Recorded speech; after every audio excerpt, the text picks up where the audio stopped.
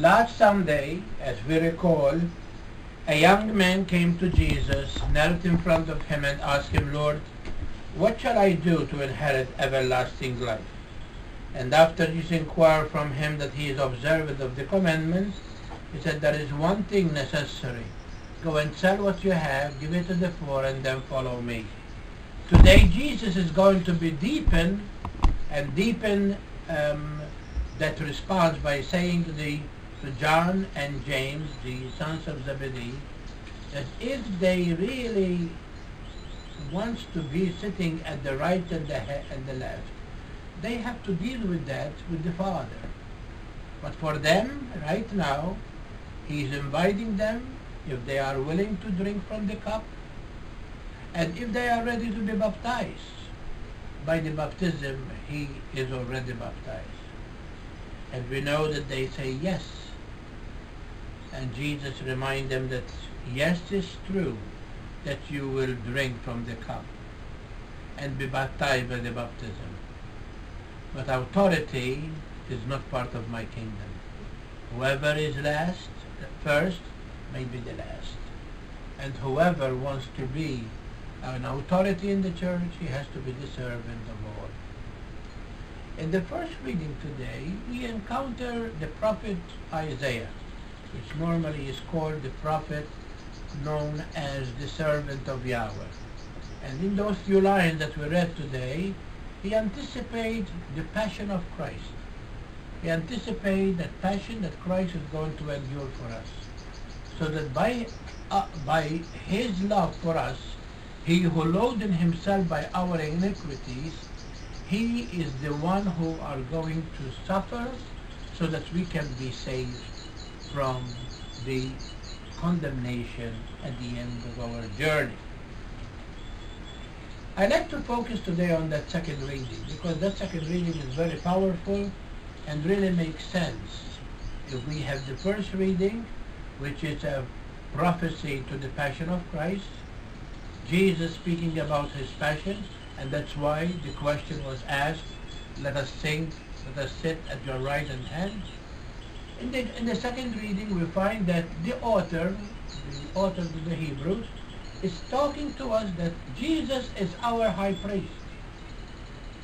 And because He is a high priest, He who was God made flesh, He can sympathize with us, because whatever we go in life, disappointment, hurt, whatever it is in life, Jesus went through it all. With one difference.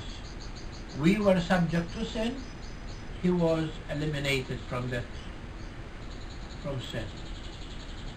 Many times, we see that when we speak about priests in the scriptures, especially speaking about the priest of Jesus Christ, we know that He came from heaven purposely to be the victim and priest on the hill of Calvary.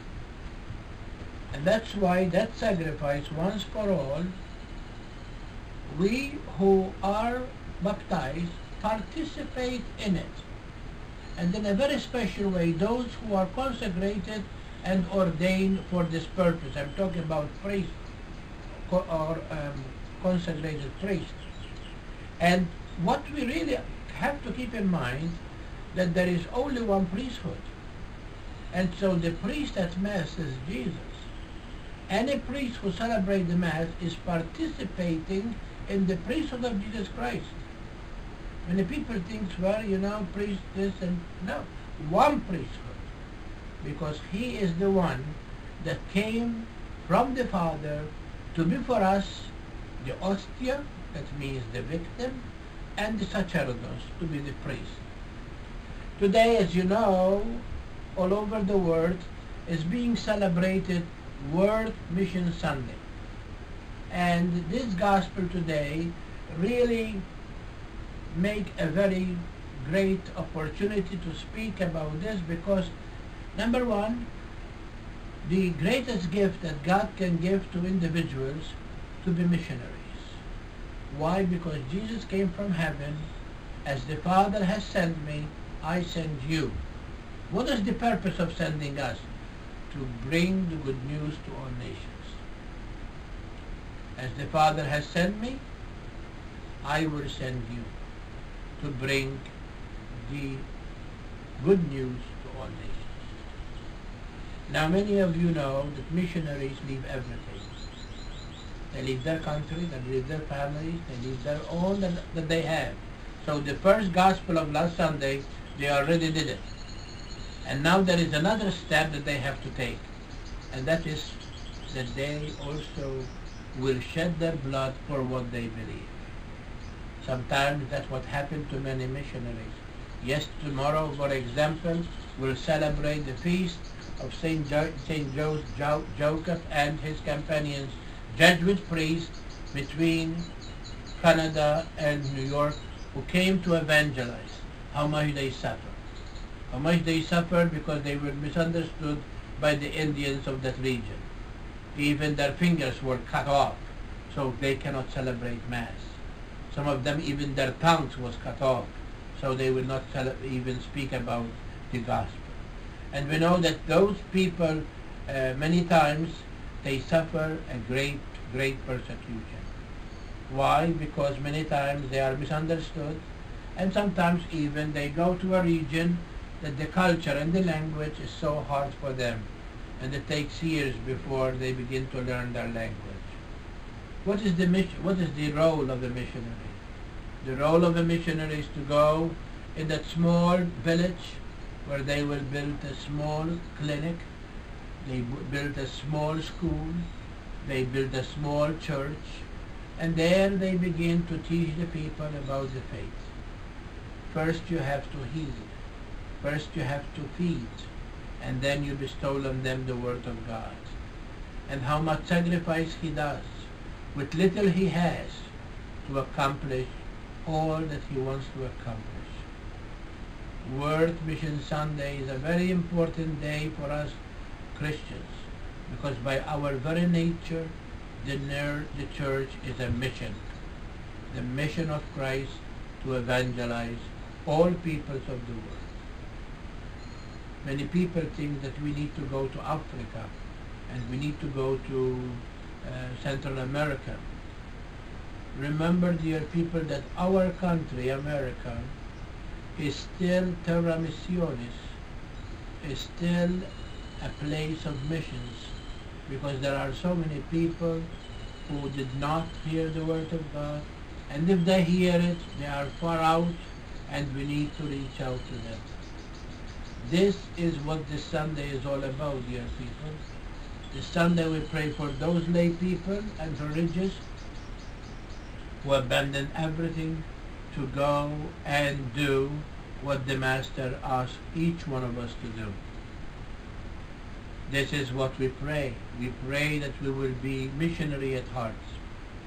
If you recall today, Pope Francis elevated to sainthood the parents of Saint Therese. Now many people say, why he chose this day? Because as you know, Saint Therese, although she died at the age of 24, she wants to be a missionary so bad. She wants to go to the missions. And because she suffers so much, although she never left the cloister, she is now proclaimed as the saint, the patron of missions. And today her parents were elevated to sainthood by Pope Francis there in Rome. And so we pray today in a very special way. We pray for these men and women who really are begging us to pray for them. They are asking us to join them if we can in our prayers and our intentions, and pray that God will send more young men and women to the mission field to bring the good news.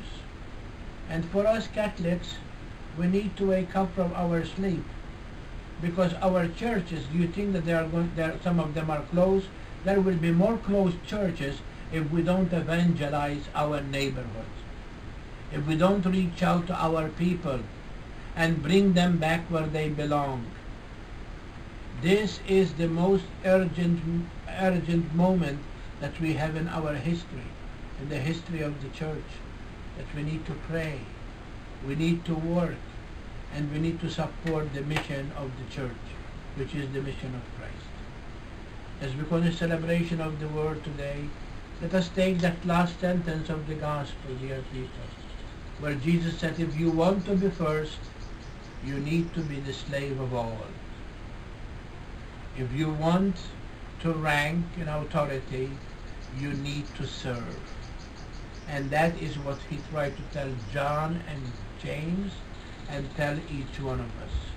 Because sometimes there are people that when they give them some authority, authority goes to their heads.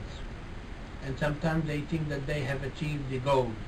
Little we know that if you are an authority in the church, you need to serve. And to serve without no reservation whatsoever. This is what Jesus is trying to teach each one of us as we participate in his mission, the mission that he received from the Father. May God send us more men and women who by their prayers and by their really intention to serve Jesus will do more than Jesus asked us last Sunday. They are people who lay down their lives for what they believe. And for us who are confirmed, this is what confirmation means. To lay down, to die as a witness for what you believe. God bless.